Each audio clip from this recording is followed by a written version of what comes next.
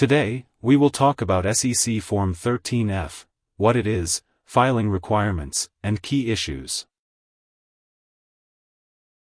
SEC Form 13F is a quarterly report that institutional investment managers with at least $100 million in assets under management are required to file.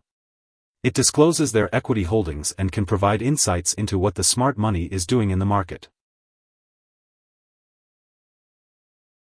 In 1975, Congress created the 13F requirement to provide the U.S. public with a view of the holdings of the nation's largest institutional investors.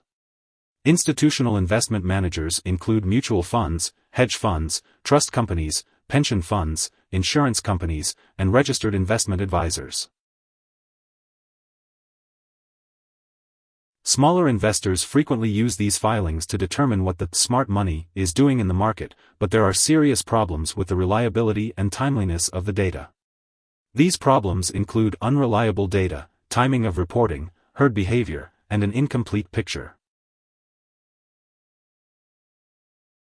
Institutional managers with assets under management of $100 million or more must file SEC Form 13F, disclosing their equity holdings.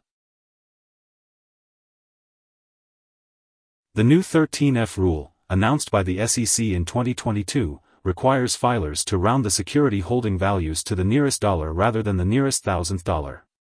It also requires that Form 13F be filed via the SEC's electronic data gathering, analysis, and retrieval system. SEC Form 13F requires institutional managers with $100 million or more in assets to disclose their holdings. Form 13D is a beneficial owner report that has to be filed and a person or group of persons acquire more than 5% of a voting class of a company's equity securities. Here are 3 key takeaways. 1. The SEC's Form 13F must be filed quarterly by institutional investment managers with at least $100 million in assets under management.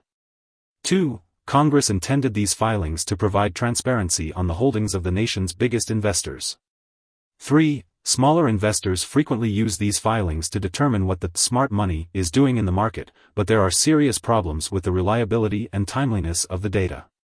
Hope this would help. Thanks for watching.